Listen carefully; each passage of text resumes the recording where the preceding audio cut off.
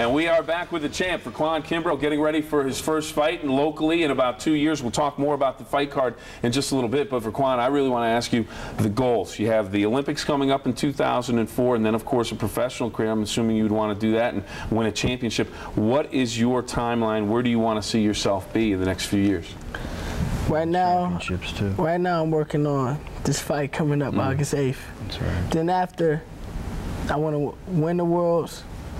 From the Worlds, win the gold medal for my country. Then I'm going to start all over from the pros. You start all over and win the world title.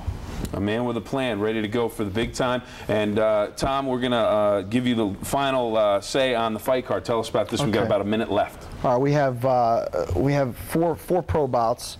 We're going to have Scott McCracken, Abraham Alkine, who also trained in the gym with me.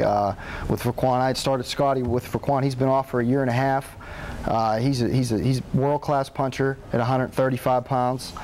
He's 12 with 8 KOs, 12 wins, 4 losses, 8 KOs. Abraham is 3-0-2, and we also got a special guest that's going to be introducing Verquan in the ring. His name is Ray Love, Pittsburgh's Ray Love, and it should be a great card. I got another kid, Jim Northey from Brookline, PA, who's also training with me, and we got. Gonna have to cut you off there because we're about out of time. If you're looking for tickets, $30, $20, and $10, you can call Mountaineer Racetrack and Game Resort, and you can get those tickets. And I'll tell you what, Verquan's going to put on a great show. So make sure you go out and see the fight. Any Ticketmaster, Bill. Any Ticketmaster as well. Get to the Ticketmaster. Big fight. Verquan Kimbrough, our guest. Thank you very much, gentlemen. All right. Thank you, Bill. Thank you.